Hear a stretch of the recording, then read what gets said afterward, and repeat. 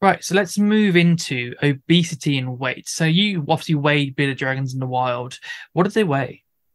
Yeah, so um, so when we went through, you know, in this graph here, from what 161 to 162 animals, um, average weight 341 grams, um, and males about 372 grams. So, um, you know, they, I tell you right now that most of the captive ones coming in are heavier than the average male.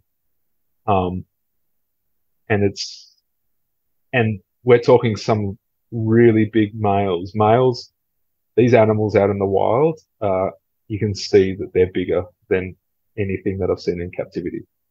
And these captive animals are coming in heavier than some of them. So they're just fat. So it's just fat. Yeah, as I said, wild bearded dragons are super lean. They're like boxers, they're just, um, wiry, not really carrying any fat on them.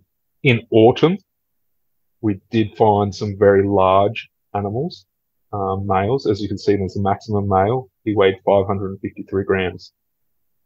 So if someone told me that their bearded dragon weighed 553 grams, um, I'd say, okay, that's not the fattest one I've seen. That's they're they're a lot of captive ones are reaching 600 to 800 grams, and they're extremely obese. Um, but you know they're they are lean out there, and you can see they're not fat. Um, they're So how we tell a lot of the body condition of them is we feel their inguinal fat pads. So we feel just inside their belly, just uh, in front of their back legs, and we feel two um, objects in there, which are their inguinal fat pads. And usually they're about, in a healthy dragon out in the wild, they're about the size of my pinky. In a lot of these fat dragons we see in captivity, they're about bigger than my thumb and this part of my hand. That's how big they're in. And they take up most of the abdominal cavity. And because there is no separation between the abdominal cavity and the thoracic cavity, the chest cavity, it pushes up on their lungs. And some of these animals really struggle to breathe. So, yeah, I would say that, yeah, they don't need to be lean as a wild animal, but I wouldn't want them more than 10 to 15% heavier than a wild animal equivalently. Because once you start getting the weight, you start getting fatty liver disease, females that have uncontrolled egg laying and stuff like that. So, Hmm. So they're only laying in the wild because of the excess calories. yep. So if you look at any wild species, they need excess calories to reproduce for the females. Um, it's what they do. You look at birds, once the food becomes abundant, they start laying eggs, and they put excess calories towards that. So in the wild, if they've got enough food, they'll lay. If there's no food, then it's self-preservation, just survive until they can breed. So, um, you know, in captivity, they're food all the time, excess food, and it just overrides their female's natural, thoughts to tell them not to breed. They just go in and then they ovulate without not being fertile, and then have infertile eggs in captivity. So what role does obesity have on basking in behavior in captivity? So a big problem is obese dragons. So reptiles in general, they'll when they have excess stores, they store it within the body cavity. Why? Because fat's an insulator. In an endothermic animal like us, we store it under our skin, on our bellies, and stuff like that. And then it keeps us warm. We tend to get hot because we're keeping the heat in. in a reptile, they're trying to let the heat in, and extremely obese reptiles, once they fill up their internal in the coelom, in their body cavity stores, it starts laying it under their skin, and that actually insulates. It stops the amount of heat getting into their body, and it makes them harder to thermoregulate. We commonly see it.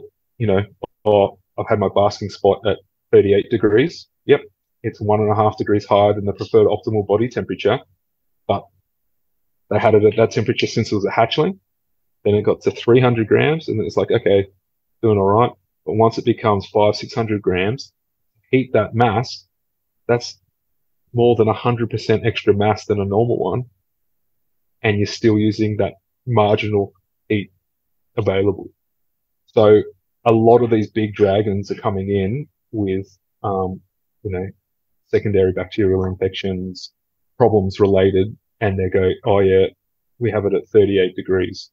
And then as soon as they come in, I tell them to crank it up to 42 degrees. The dragon starts basking. It gets better.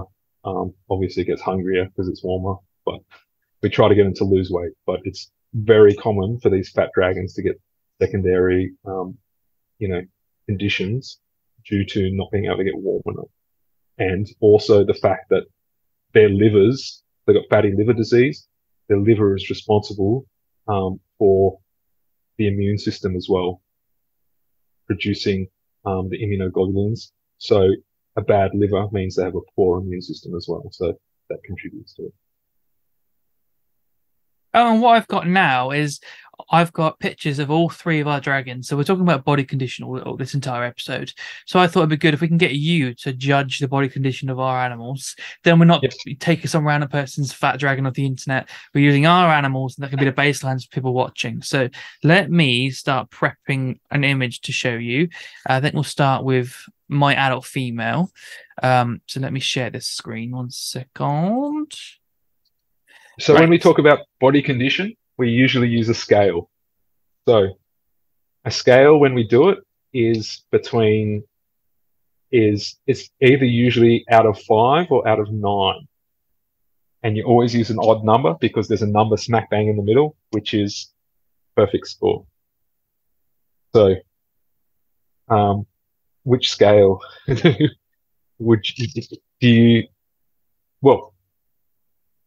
when you think about body condition score, what would be something that's easiest, out of 9 or out of 5? For a veterinarian, out of 9 is probably easier for us because it has little, those little in-betweens. But for the general public, I think out of 5 would be. I would probably say out of 5 because that's what you get taught at college level and things like that as well. So. Okay, so out of 5, I would say that this dragon here is about upside down. I would say it's almost smack bang on perfect. So wow, and we're done. So this is similar to what we see in an average male that is out in the wild. Is at the back of his head, the fat pads, they're not too large. It can be a bit deceiving in males, especially at breeding season. They develop these massive, because they're biting muscles. So they develop these large muscles there. But you look at the tail, it's thick, it's not emaciated. You don't see this kind of like in really fat dragons, they get the fat and then it dips back down where the spine is in the tail. So. Right, I'll take that. I'm happy that she's not on either end. It'd be easy to fix to give her more food than to get her to lose more weight, I suppose. So tail is nice and round. Head muscles good. What species is this guy? It is Vidceps. Yeah. Is it a morph? Leatherback? Yeah, he's a leatherback. Okay. Now the question is, has he been fed just prior to this photo? If he hasn't, I would say he's probably a 3 to 3.5 because his stomach looks quite bulgy. No, yeah, he's full of food. Yeah. So, I'd take it probably just down to he's just above perfect. So, instead This of, is this about a is the 3. male that I was saying. He is just coming up to a year old now, and Yep. he And he's still sits small. on the palm of my hand. So Yep. yeah, he's a tiny boy. Right, there we go. Let's share this. There we go. That's the female. Yeah. She's good. Perfect. Tail's good. Back of the head's good. Do you have any do you have any on their showing their belly as well? I've only got It's top downs yeah. to show like angle of the bulge Yes. and stuff. A So day on the side. something that I would consider other than just looking down on them is actually palpating their inguinal fat pads, it gives me a lot better in the clinic. It gives me a lot better idea of condition, and what I can say is, perfect or maybe lose a little bit. interesting.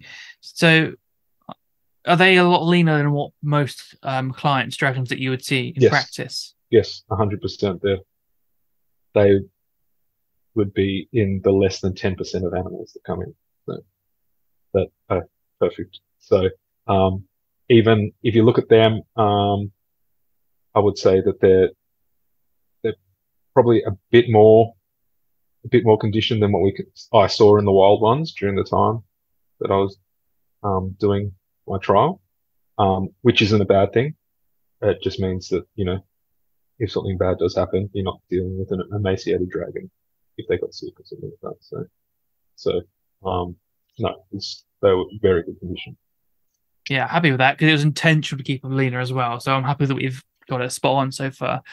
It's difficult because I've done adults, and you can look at your videos and you can see you find adults and you're like, okay, I can look at that and try and get to that. But that transitionary phase of baby to adult, that's very hard to gauge for me, and I don't think I've got there yet. But thank you. I think that's gonna be really helpful for people that are got a transitional stage animal as well. Yep. So that's perfect. So let's move on to some more general health questions then.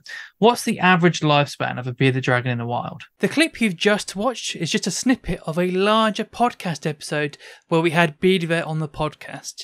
If you want to find the full podcast episode, you can find that up here. Or if you want to carry on looking through the BeardieVet Explained series, you can find the rest of it down here.